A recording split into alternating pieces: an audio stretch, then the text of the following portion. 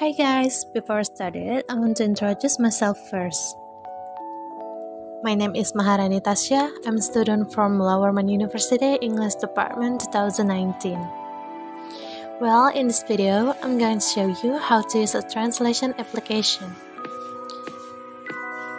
For the application name is SDL Trados Studio. This application supports many file formats that we can use to translate.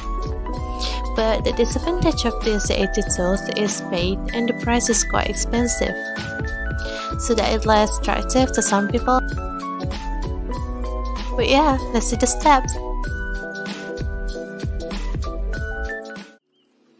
This is where you can create the translation project. You can drag or browse your translation file.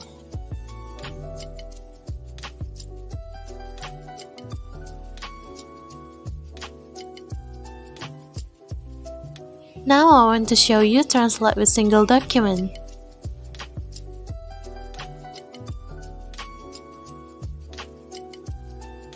The next step, we can choose the search language and the target language. I gave the example that I got. The example translates from French to English. Then click OK. Now we move to our view translation. For the left column, this is our document to be translated.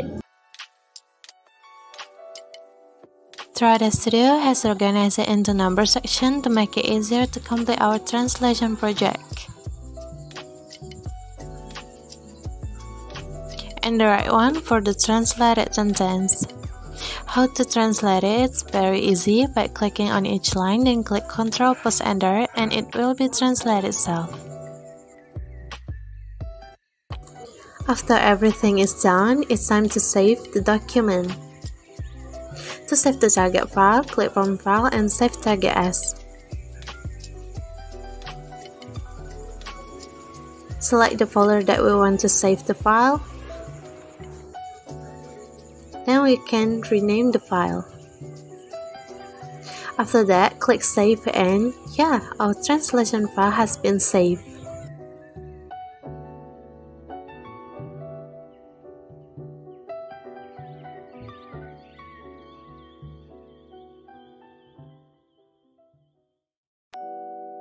That's all from me. For y'all, thank you so much for watching this video and see you!